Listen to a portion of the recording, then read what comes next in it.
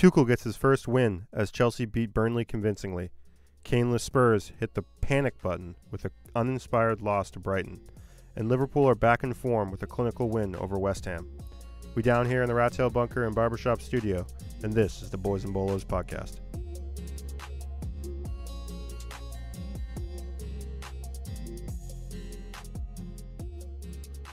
Welcome back to the Boys and Bolos podcast. It is the end of week 21, my friend. What are your thoughts on week 21?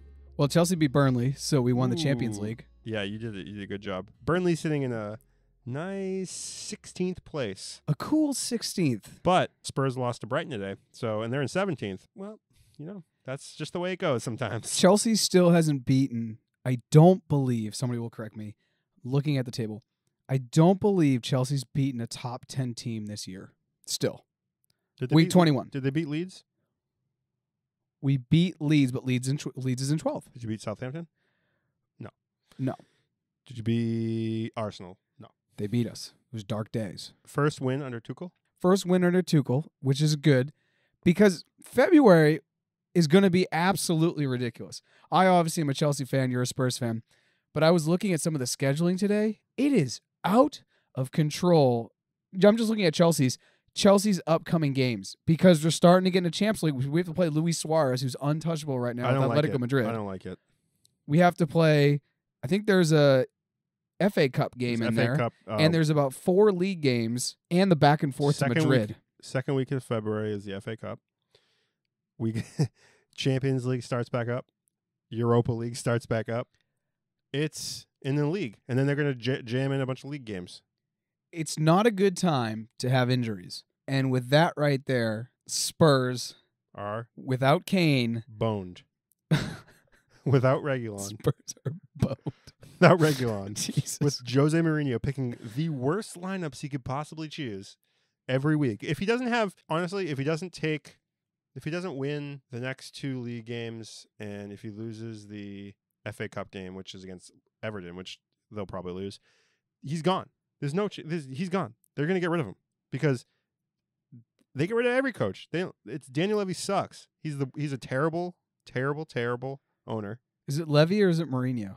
It is Levy. Owner Mourinho. None of these players are Mourinho's picks. And the Mourinho's picks, the one that he picks that he want, are the players that are playing well. Which are Højbjerg. Solid. That's it. Oh my! Oh, maybe God. maybe Reguilon. Was Bergwijn not his? Bergwijn was not his. Bergwijn was Poch? But Bergwijn was Levy. Bergwijn was Levy. Was Bale Levy too? Bale was Levy. Bale was bring a player in to sell some jerseys. What about Vinicius? Vinicius may have been. I don't know. I don't know about Vinicius, but he could have been a Mourinho thing. He scored in the other competitions.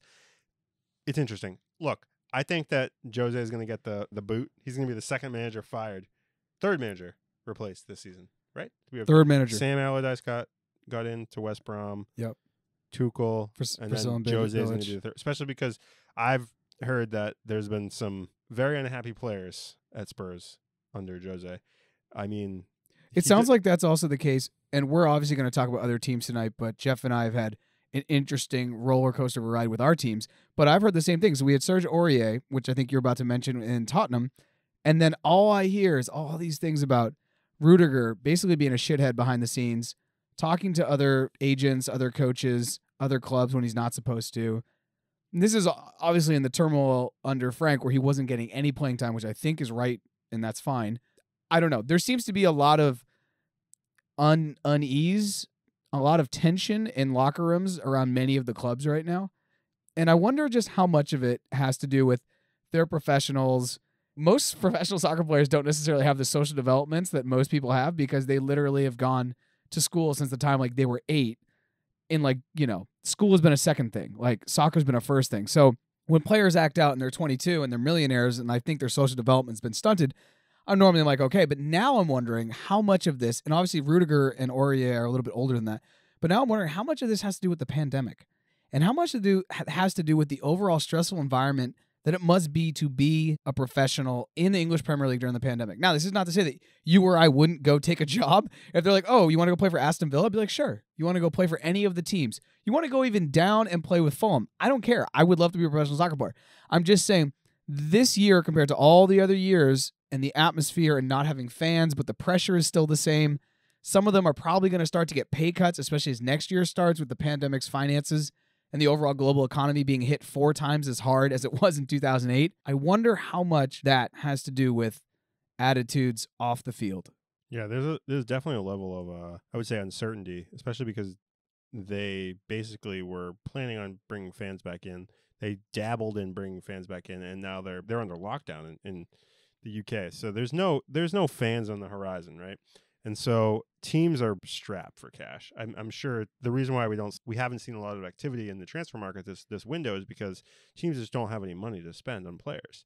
And so players that would normally be able to make an exit during January, they can't go anywhere. They're stuck. Most players are stuck where they are. We're thinking maybe they could, behind the scenes talk to another club, put the voice in somebody's ear about going to another club. And maybe that's backfiring on some of these players. I don't know if that's the case. Spurs need a player. Spurs need a center midfielder, and they need a center back. And it's unless it happens in the 11th hour Monday, it's just not going to happen. They're stuck with this team. It's barely going to get them in top 6 if it does, if at all. Kane's going to come back in a couple weeks, and Reguilon will come back in a couple weeks, and they'll win a bunch of games and they'll be fine. But will Mourinho survive these next couple weeks? That's the question. And will another coach come in and be able to get these players to play for him? And it seems like people are tired of Jose. I think the big thing that people forget is that if there were 60,000 fans in Tottenham Hotspur Stadium watching the football that they're playing, he would be heckled. He would be screamed at. He would be basically screamed off the pitch because they're playing so poorly. That would not fly in a stadium of that caliber because it's garbage. When you have, I know they were playing away today at the American Express, wherever at Brighton. I don't even know what they call it. Fucking Brighton Hove Goal Stadium. Yeah, I actually don't know the name of it either. But anyway, when they were playing at home against Liverpool, that was, the second half was shambolic. It was bad. And they played 2 halves of shambolic soccer today. It just wouldn't fly with fans in the stadium. It just wouldn't fly. And so Jose's been given a long leash in the pandemic. He's gotten to a cup final, so you can say that, but it's the Carabao Cup, Papa John's Cup, whatever you want to call it. And they're not going to win that cup against Man City in this type of form. So, and then if you look at the table, look at Man City. Last 5 games, win. Game in hand, 3 points clear. I think in normal circumstances, Jose's potentially fired if what you say holds true. Sure. The FA Cup to Everton and the next 2 games dropped in the league, just because they're getting to a point where they're going to start to get around 10th or 11th if that happens. And Chelsea and Everton and Aston Villa and Arsenal and Southampton win. And those are all teams that are winning or getting points or not dropping points and are starting to at least score goals. I know Chelsea, you could say, okay, we have these 2 wingbacks scoring after like 3 years of not playing. I think, though, Jose has pretty good security. And that's just because there's not another major coach that can come in. Tuchel was like the only guy who was kind of out there. I think Mancini was kind of out there floating, but Tuchel was the only guy. So the second he got knocked out of PSG and they brought in Poch, that allowed Chelsea to say, at least we got this guy, we can bring him in. There's a lot of German connection there. Pulisic has played for him before, et cetera, et cetera. I don't think that there's a good coach or a good fit right now for Tottenham. This summer there may be, but I guess what I'm saying is Tottenham with or without Mourinho, do you think they're better at the end of the season? I just don't know. No. Watching them play is really painful because they're parking the bus. But okay, they're doing what Mourinho's done all of his career classically, but they're trying to do what Mourinho did with Inter, where you basically play a 5-4-1 and you leave a guy up top. But the guy that we're leaving up top with Inter was Samuel Eto'o or Diego Milito, guys who are just unbelievable strikers, who are as good as Kane but a lot quicker. And they don't have that now. And so he's trying to, I guess he's trying to make the same recipe, and he's got a completely different list of ingredients, and he's hoping that the cookies taste great and they're dog shit. But I also don't know if a change in coach will help, because we've seen historically over the last couple of years, when Harry Kane is out, the expected points per game that Spurs are going to pick up is probably halved. Right. If maybe they go into a game, they're like, all right, we're going to get, if we get 1.8 points per game this season, we can get Europe, which is really great. They probably go into a game without Harry Kane that's like 1.1. That's their expected. Because they're just not scoring. Like you made one of the most intelligent points about Son that I'd never seen, because I love Son, and I've always said if I was going to start a team, he's one of the guys I'd go to first because I just think he's so great. Son without Kane, he's nothing.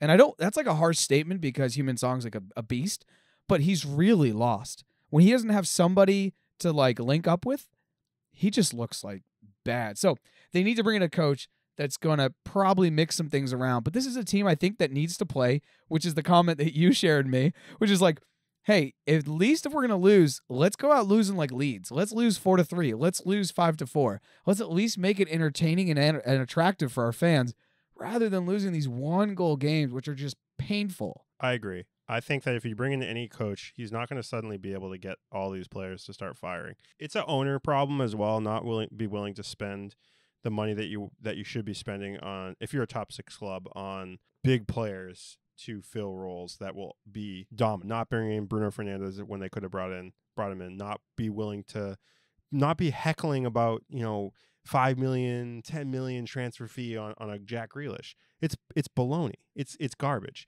And then you bring in like a couple of players that you think may work out, and it's just they obviously haven't panned out, like a Doherty and Vinicius, and they may be okay. They were okay at their other clubs, but you're at a top 6 club. You're at a club that you need to be one of the best players in the Premier League at that position. That's what the fans expect. When you build a brand new $1 billion stadium, have all this press about how great you are, like you get to the final of the Champions League, and then you bring in dog shit players. You bring, and I don't mean dog shit. I mean they want to be a top 6 club, but they're only willing to spend like a mediocre, like mid-table club.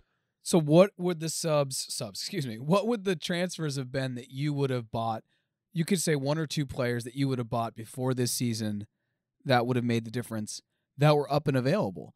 And I asked that from curiosity because I just don't think that there was a lot out there for sale. They could have got Grealish. They could have got Grealish if they pushed a little harder? Yep, they could have got Grealish if they were willing to spend an extra, I think it was like 10 million or something like that. They could have got Grealish. They also didn't get Bruno Fernandes over the line. And I definitely know they could have gotten Bruno Fernandes. I read that they were going for Grealish. When they didn't get Grealish, then they tried to get Fernandes.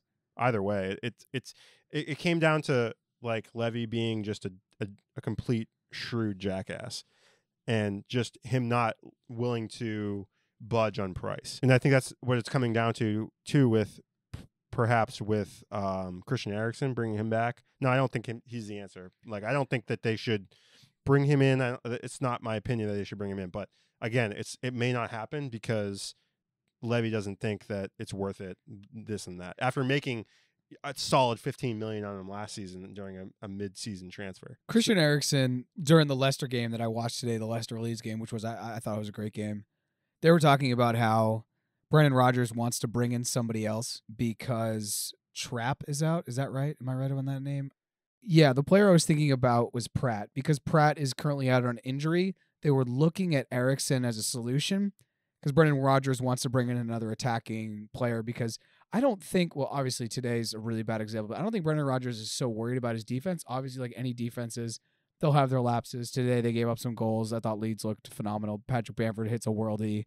Then they get caught basically with their pants down off a corner kick and a counterattack. When they're pushing forward, that happens all the time. He wants to bring in another 10 to kind of balance out Maddison. I think he also realizes that if Vardy's not going to be scoring, they need to find a lot of creativity out of the midfield. And he was looking at Eriksen to bring him, which I think Eriksen in the Premier League is great. I think if Eriksen wanted to stay at Spurs and actually play, that would have been better for Spurs. They wouldn't even have to sell him. Eriksen wants $300,000 a week. And when Rodgers found that out, he's like, absolutely not. That's an asinine amount of money for a guy who really hasn't played competitive football now in a year. Because he was on loan all last year with Inter Milan in the spring, didn't do anything, didn't get any time, barely featured. And then all this fall, he really hasn't played that much. And now Milan's trying to get him off the books again. I do think, going back to what you said about the transfers that you would have made, they should have put more money down on Grealish, or they should have gone in a lot harder on Fernandes.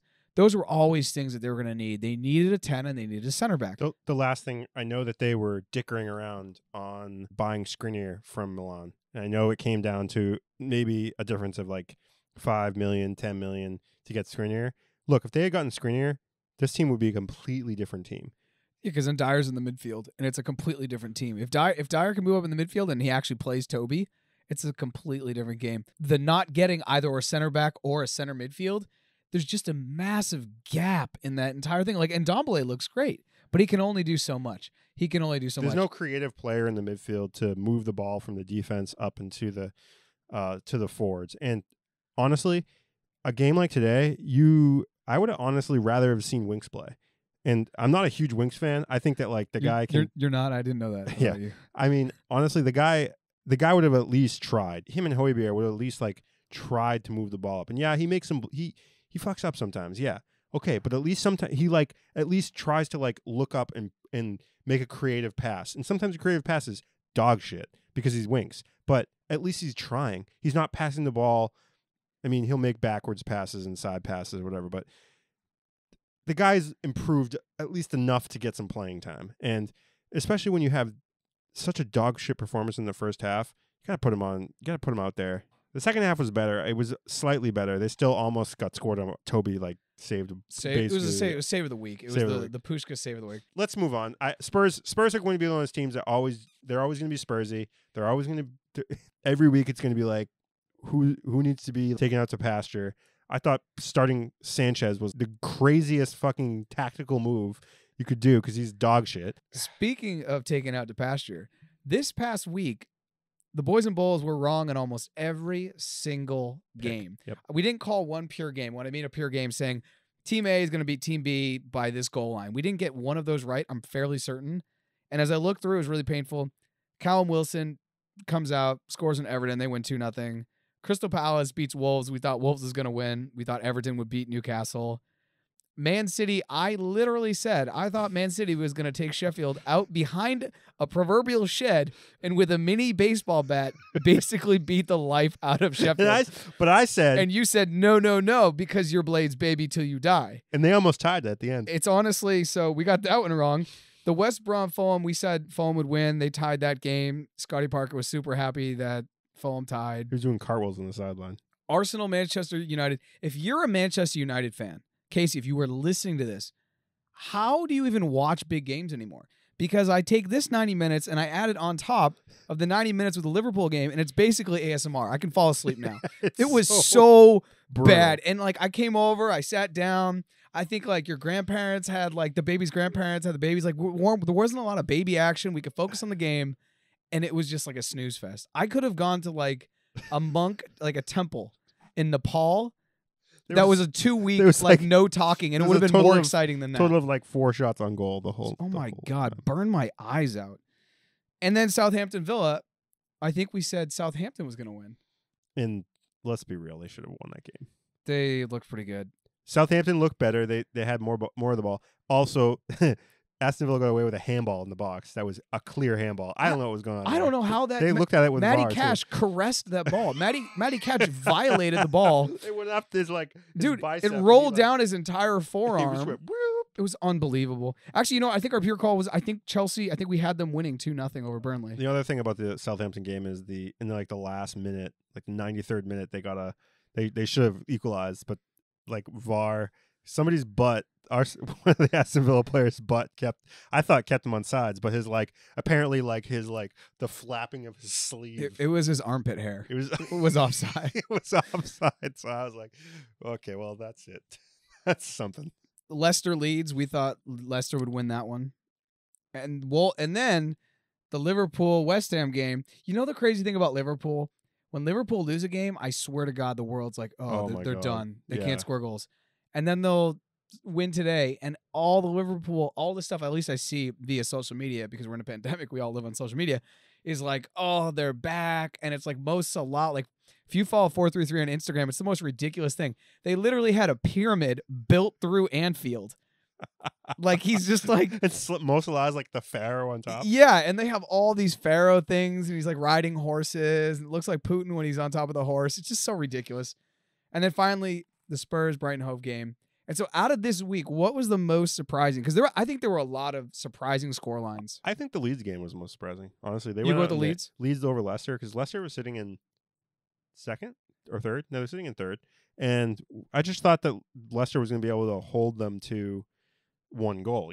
And Soyuncu's back, and they looked okay. The first goal that gets scored, okay, that goal gets scored. But like I said, the second goal, Patrick Bamford, worldy. He took it well. And then the third goal was a counterattack goal off a corner kick, which happens. They got caught out. They score a really nice goal. Bamford slides it to Jack Harrison. I am actually more surprised by the Everton. I know we give them a lot of shit. We call them Champton, but they lost 2-0 to Newcastle. They didn't score a goal. That was surprising to me. It was 2-0, but the score was really for the majority of the game 1-0, and then Everton were pressing, and Newcastle counterattacked them like the last minute and scored a second goal. But yet, regardless, they outplayed them. Newcastle outplayed them. You think they did? If they didn't outplay them, they did. It wasn't like Everton outplayed them and they got lucky. It was because Everton had 60% of the possession, but it's interesting. Newcastle actually had more shots, right, and the same amount of shots on target. Yeah. So Newcastle, I think, were just more efficient with the possession of the ball. I didn't think Everton looked particularly, especially Calvert-Lewin. He didn't look, ever since that initial couple months, he just has kind of fallen off. Now I say that, and he'll now go score like fucking hat trick next week. I mean, I try not to talk about Champton FC too much because then they like destroy. So, well, let's look ahead because we have week 22 coming up, and in week 22, in the halftime of the Tottenham Chelsea game, because our teams are finally playing each other again, which is going to be a, I don't know, battle of who cares less. We're going to have, during that game at halftime, we're going to have a live with Evan Chung, who was one of our guests last year at the beginning of this season. I'm not sure if we'll do that Facebook Live or we'll do IG Live. Anyways, we'll he does a lot of IG Live. So I think he does a lot of IG Live. I think we'll do IG Live. Instagram Live. Okay. But let's look at week 22 because it's honestly a shock that we're kind of at week 22. It's like we schedule all these guests. We have guests coming up and people are like, oh, why do you schedule us 4 months out? I'm like, because like life happens and all of a sudden the games are upon us. So Sheffield West Brom, this is going to be, the Blades don't win this. This is the wooden spoon. This is two midgets fighting in a basement with mini bats. I'm obsessed with mini bats. You're just a mini bat guy. I think you saw that episode of Always Sunny in Philadelphia where the D and the Mac were the neighborhood watch. Oh yeah, I know. And Mac pulls out the mini bat. Yeah, dude, I love that belt. Well, does he put it in his belt? And he also has the duster. What's the duster? The duster is this huge, long trench coat that he calls the duster. Not in that episode. He doesn't have the okay, duster. anyways, it's that. That's where he has the berets and he has like the army pants with like a tank top tucked into the. It's exactly pants. that. That's who I like picture fighting in a basement.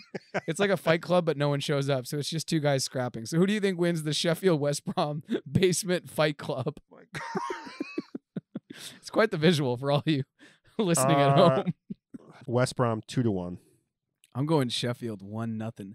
McGoldrick bicycle kick from 30 out. And you're gonna say after they win, you're gonna be like, "Oh, I can't wait till they're in the Europa League next season." That's it. Jeff predicted. Ooh, the next one, Wolves Arsenal. Who do you got on this one? Oh, Arsenal. Arsenal's looking good. I was actually surprised they didn't beat Manchester United. I was a little bit disappointed. Wolves losing to Crystal Palace, and then Arsenal's tough for them. That Yeah, Crystal Palace loss was tough. Look at Wolves. They're in the bottom of the table these days. If Newcastle win and Wolves lose, and Burnley win, Wolves is silently in 16th.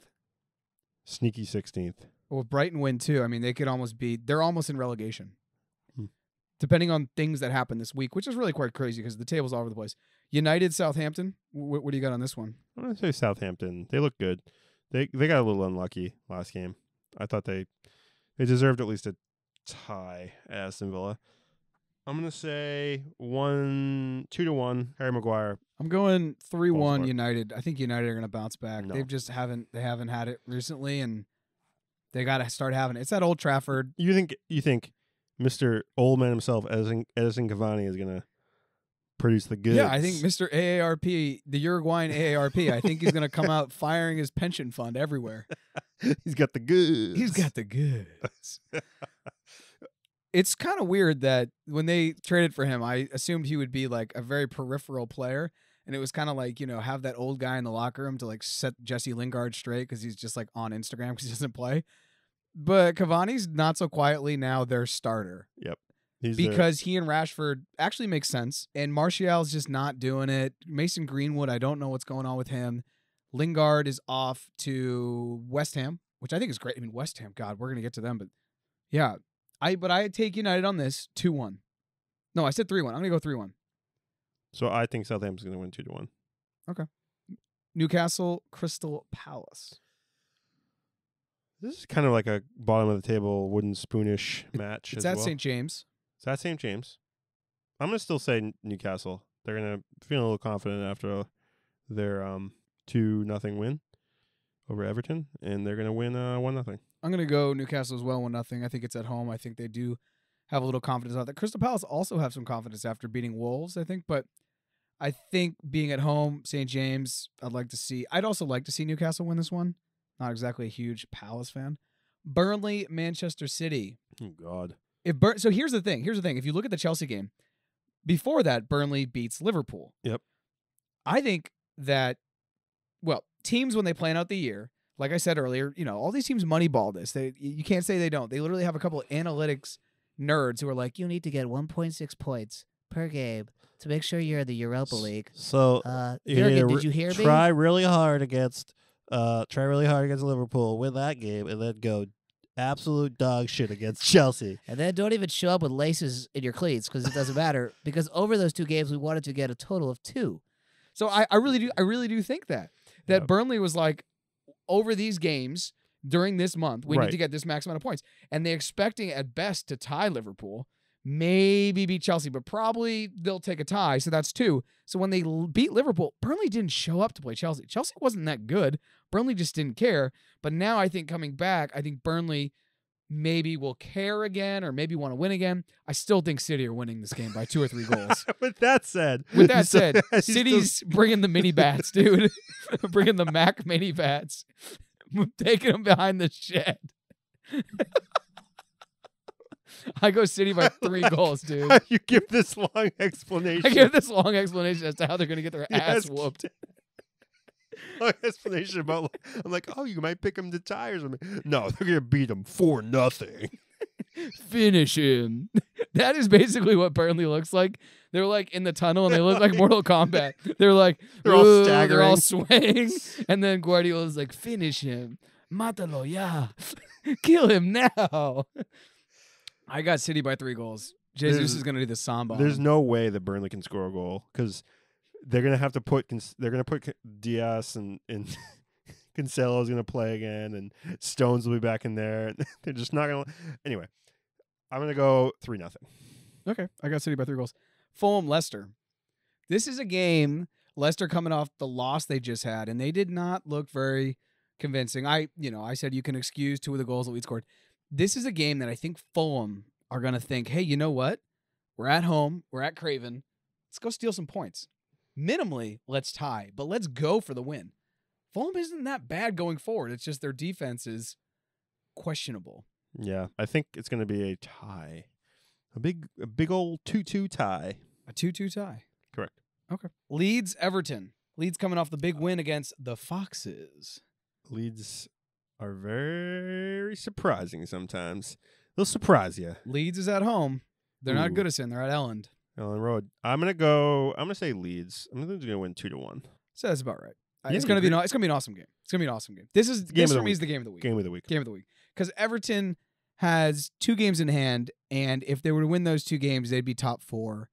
This is the game. These are the type of games over the next, between weeks 22 to 32, where you really jockey and you really start to get close to where your finish is going to be. And if Everton lose games like this, they're just not going to get that top 4, which I know Ancelotti and their whole club is hoping that they get. But dude, they're not even going to get that top 6. I mean, they're hoping for the top 4, and then if they miss, they'll get top 6. But they'll be only 1 point ahead of Leeds if they lose to Leeds. I mean, that's how tight it is. It's super tight. It's ridiculous until you get down to the Fulham area. But yeah, Aston Villa, West Ham. West Ham, I want to take a moment. The Hammers are flying high.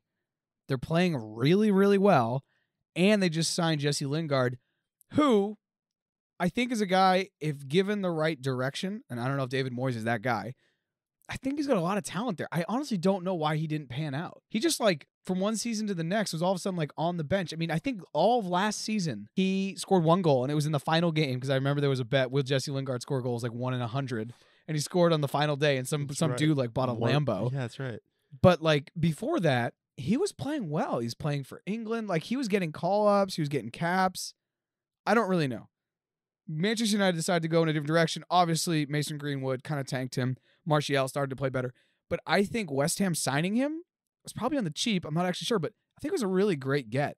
I agree. Yeah, I think he deserved to play for another Premier League club, maybe a smaller club where he would get playing time for sure. Whether that pans out at West Ham, I'm not sure. I'm sure he has to get some match fitness because he hasn't really played. It's surprising that at week 22, out of Crystal Palace, Arsenal, Chelsea, and Fulham, West Ham is winning London. They're winning London right now in the Prem. It's very true. It won't last very, very much longer. I mean, they were playing Liverpool today when they got smacked down. Was that today or yesterday? It was today. It all blends, but it was today. It was today. They got smacked down by a clinical Liverpool team. Not to take anything away from West Ham, but I mean, Spurs got smacked down by a clinical Liverpool team as well.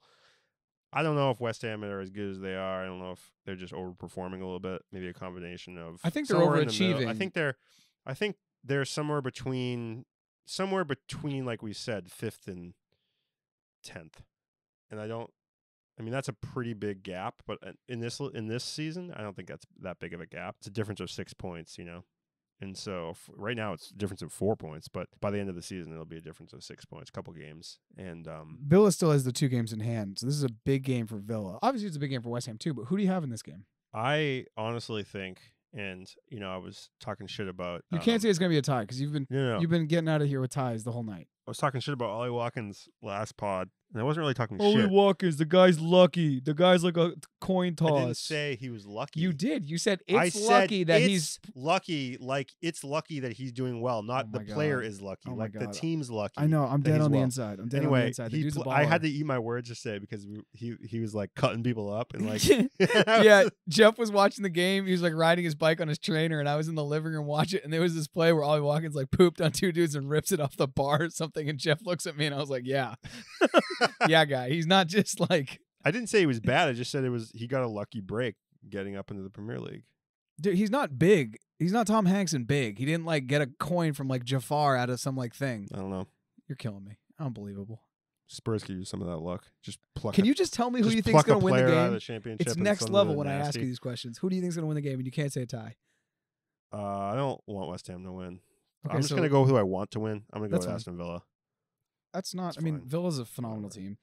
1-0 probably. Liverpool, Brighton, Hove. It's at Anfield. I don't see a way that Liverpool lose or tie this game. So I guess that means that they're going to win. Absolutely going to win. Okay. I'm going to go Liverpool by 2 I hope goals. Shaqiri gets another start. Dude, I love Shaqiri. Jiren Shaqiri. Human meatball. The best calves in the world. Human cube. The Swiss Cube. That's his new name. Swiss Cube.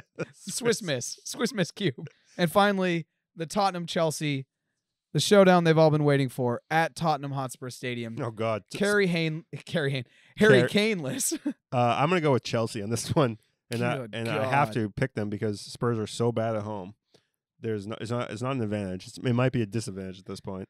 Playing in that giant empty stadium. It's like, it must be awful playing in that stadium. It's like built for like an NFL team to play there. It's not like a real football stadium. It's terrible. It looks so cold, so crappy. And Spurs suck. I mean, that's really what it comes down to these days. Tell us how you really feel. Unless they somehow pull off like an amazing last day of the transfer window and they bring in like Messi. Yeah, they bring in Danny Ings and Christian Eriksen and suddenly all their in the center and Skriniar, like and all their problems are solved. But it doesn't look like it looks like we're gonna have to wait until the summer transfer window to bring in a player that's gonna actually help this team out. But probably won't happen either because Levy's a cheap prick. So. And that was your Tottenham Hotspur roundup.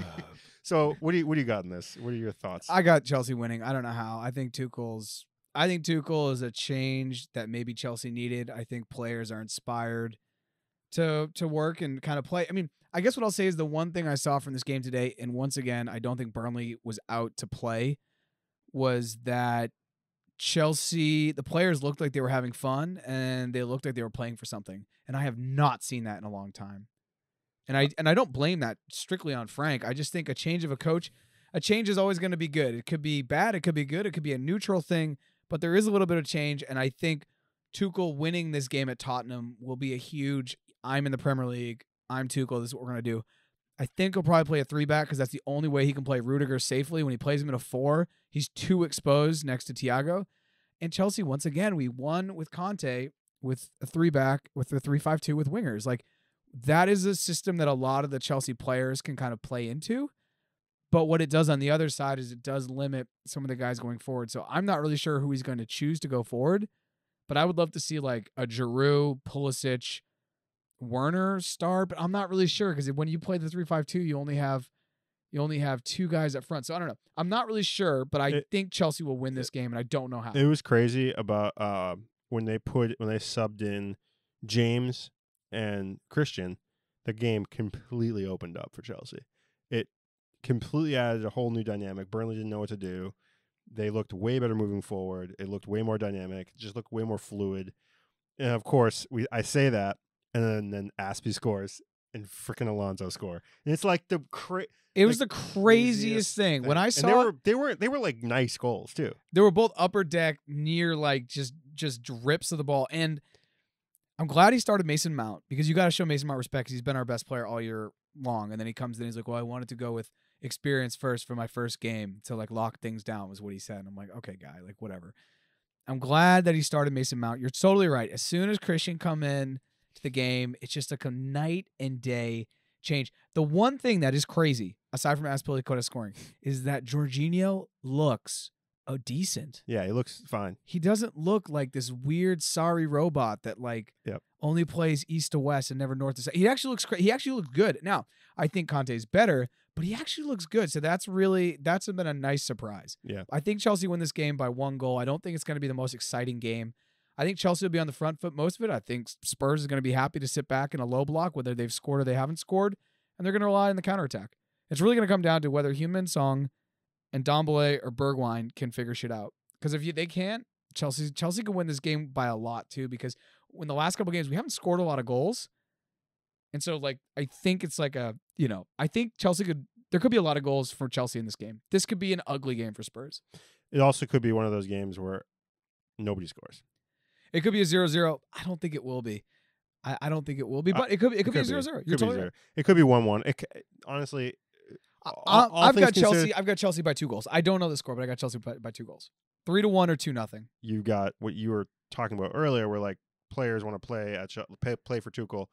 I think the opposite's happening at Tottenham. The exact opposite. People are getting sick of playing for the Mourinho Jose. mutiny is on. The Mourinho mutiny is on. And I think the only player that like actually wants to play is Lloris and Højbjerg, and they are 2 players that will like they'll just play it because they just like to compete, I think. And these other players are like, this guy is an asshole. Like he doesn't put the best players in the field. I have to go out and like I'm sure like Son and Ndombele and they're just like have to play with some of these joke defenders who can't move the ball forward and they can't do anything for them.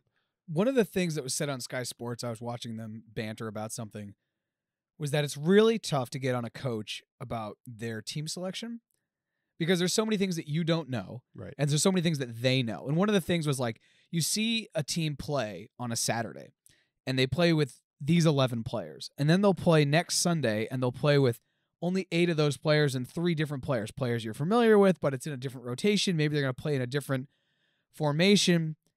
And the comment that he made, he was like, as a professional, like, people will be like, oh, why didn't so-and-so start? And he played so well last game. And he was like, but you didn't see him all week in training. He was dog shit. He didn't have one good training. So he gave no confidence for the coach to play. With what you're saying feeds into that, because if there's toxicity in a club, and we've all played on clubs, I guarantee if you listen to this podcast, you've had a coach that you really didn't like, or you just didn't believe in and you didn't want to play for. Conversely, I hope that you've had a coach that you wanted to play for and who's given you confidence. When you don't have that, even the best players throughout trainings, you'll see it. And I saw in college, some of the best players, they just weren't inspired by the coach. They just gave up and they didn't show up. So then the coach wouldn't play them. Not that they're not the best players, but if they're not inspired to train, They're never going to want to play. And I think that that's definitely happening with Tottenham. The whole Serge Aurier thing where he's running out of the stadium at halftime, that's the type of shit I expect to see from like a boarding school where like, the coach and the player didn't get along, so he like left. Not professionals. Like, you don't get mad at your boss and run out of the office. You deal with it. Yeah. So I do think this could also be a game where if Chelsea were to win big, the pressure would then be extremely intense on Mourinho, because other things being equal, Tottenham could start to see a way where they're not going to be in Europe. And if they're not even in Europe, it's a problem. And it would also start to seem that the only way that maybe Tottenham gets into the top 4 or gets in the Champions League is by winning the Europa League, which isn't something that can't happen. But as we talked about the other day, it's going to be more and more difficult because there's so many good teams in the Europa League. Yeah, and you have to go play. You have to play these good teams. You have to. You have to have a team that you can win Premier League games, and you have to play on Thursdays, so you're Yeah. always tired by Saturday at like noon. Yeah, it's there's no easy way for Spurs to just get better. It's not a change of a manager. It's not a bring in a player. There's a serious problem going on at Spurs. I think that the players, when they were winning games and they were winning games with a low block, park the bus, counterattack, it's okay. You can like everybody's like, yeah, it's not like my favorite way to play, but we're winning games. As soon as you start losing games, as soon as you stop scoring on that counterattack and being clinical, it's easy to get discouraged because suddenly you're parking the bus, you're absorbing all this pressure, you're never touching the ball, you're just chasing the ball the whole game. It's a shitty way to play football. And people are on you all the time. You don't think that they're on social media? You don't think that they're looking at the pundits? You don't think they're watching Sky Sports? You don't think they're seeing all the people say, you guys are dog shit. Like, you guys are awful. That impacts players, and they know they're aware that this shit is happening, and they're aware that Jose is probably not picking the best lineup or he's being questioned on it. So they pick up on that, and they're like, "Why am I not playing? This is retarded. We're not winning games, and I'm getting benched. Why? That's ridiculous." Jose has the time during Harry Kane to basically not drop more than past 8th. They're in 6th now. If he drops past 8th, he's gone. I'll tell you why. City's had problems all the beginning of this season with injuries. They didn't have forwards. They were playing Kevin De Bruyne as a false 9 high up the field. It was a weird thing. Liverpool, they've had tons of injuries. They've had whole games where they're playing with guys who I'd never even heard of before. But they were able to manage those things because their coach was able to figure it out, was able to put in a guy, change a formation, be a little crazy. The fact of like the resurrection of Xherdan Shaqiri, who never really died, he just wasn't getting PT. It's great to see him there. If Mourinho can't do the same over the next month, during the time that Kane's hurt, if they fall lower than 8th, if they ever hit 9th, I think Mourinho's gone. That's my prediction. Absolutely. He's gone. Because right now they have a game in hand and they're in 6th. So they have a little wiggle room. They just need to win a couple games here, tie the teams that maybe are going to be competitive, keep moving forward. If they lose to Chelsea, which could happen, and they lose then to a team that's bottom, in the lower half, and the other teams around them start to win, Chelsea starts to win, Everton continues to win, it's really tough. But anyways, let's look at fantasy because that might be a more happy place for Jeffrey. I'm not unhappy. I've come to peace with it. It's almost like I've come to peace with it. I check Twitter all the time. I'm just like, it's a joke, almost like guessing the lineups every week because it's going to be dog shit. I mean, the only positive thing this week was that Dyer didn't play, but Sanchez played in his place. The top 3 not so special one, Ozatique, is literally taking the mini bat to everyone else in the fantasy. Jesus, Larry, Jason's in 2nd. Swiss Cheese, Justin Stradley in 3rd. So Ankit fell down to 4th. Jeffrey, you are in 8th. I am still holding down 12th very soundly, even though I'm tied with Eddie. I don't like that. I gotta jump Eddie. I gotta jump over him a little bit. Then in the bottom, it's the same. Actually, Diego got out of the bottom, so Pablo's in the bottom. The fantasy, by the way, if you win the fantasy, you get Boys and Bowls swag, which will hopefully be up by the time the Biden bucks roll around, so you know where to spend them. Yeah, just go. The Biden bucks might not be coming as quick as we think, though. Oh, they're coming. There's some stalling going on with the Biden bucks. You think so? Yeah, it's not a political podcast, but that's fine. Just put on your credit card and pray. Yeah. Use some crypto, whatever you're into.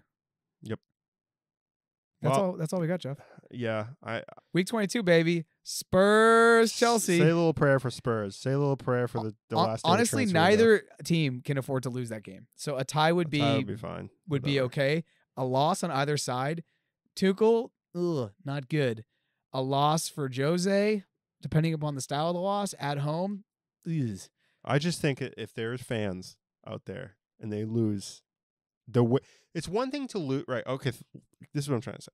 There's one thing to lose like 3-2, 2-1, and like have some possession, have some shots on goal, create some chances, like look positive. It's one thing to lose and go out and you just didn't have it that day. It's a whole other thing to not be it, to just park the bus from minute one and think that you're going to score goals on teams in the Premier League. Slash the tires. Slash the tires.